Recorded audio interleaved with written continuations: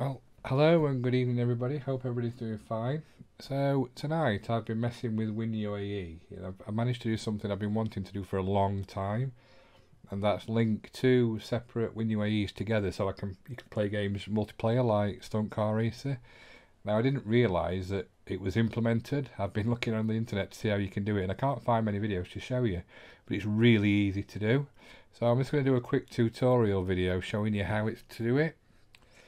So the first thing you need to have set up is Winuae with all the workbench, ROMs, etc. And like I said, there's plenty of videos on YouTube that show you how to do this. So once you've done that, the first thing you need to do is open Winuae, but also then open another instance of it. So you end up with two Winuaes open like this.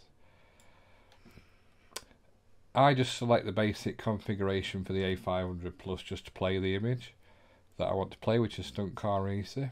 You then go down to I/O ports, and where it says serial, you make the one on the left the master, and the one on the right the slave.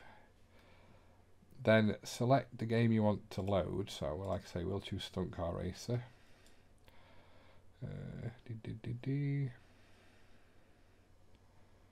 Not strip poker. Where is it? Stunt Car Racer. So we'll go for that one. Make sure it's also loaded on the second one.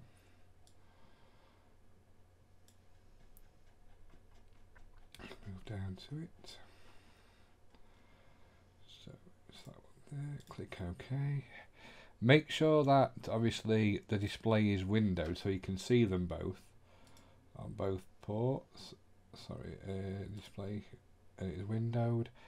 Make sure I've got my game port set up for this one, so I'll set the Xbox One controller. Obviously you can set that one to a different controller if you like.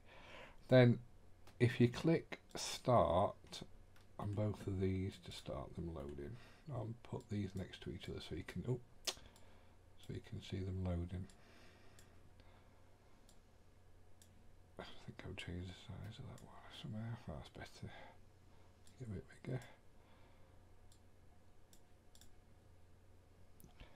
So it's loading up now.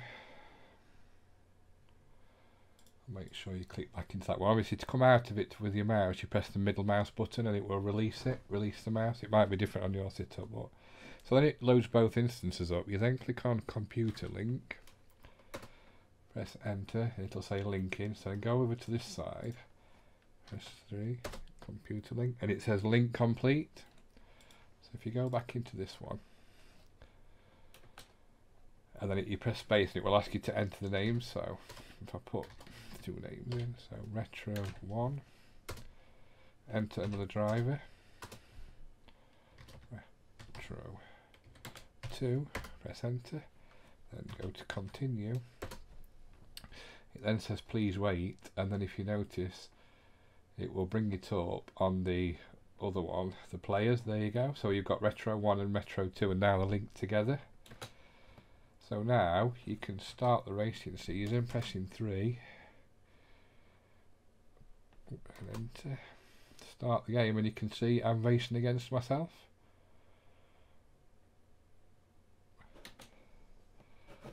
So it's a little ramp we're on.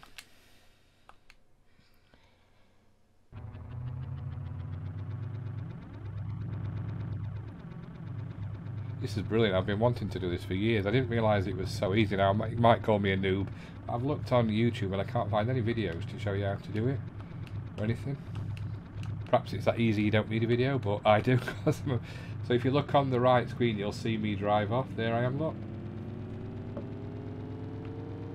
So obviously I've not got the joystick set up with the other person, but you can race against each other. You'd probably have it better if the screens were the other way around, so it's on the right side. But yeah, that's how easy it is to play multiplayer games. I'm going to test some other games as well. Oh, not looking what I'm doing. Test some other multiplayer games like Lotus, see if it works with those. So, thank you very much for watching. If you found this video useful, then please subscribe and like. I do live streams most weekends on a Sunday. This Sunday is going to be a good one because I've got my brother coming round and I'm going to play some old games against him. If you've not seen the first one, you need to watch it. I've never laughed so much in all my life. Just trying to remember how to play games.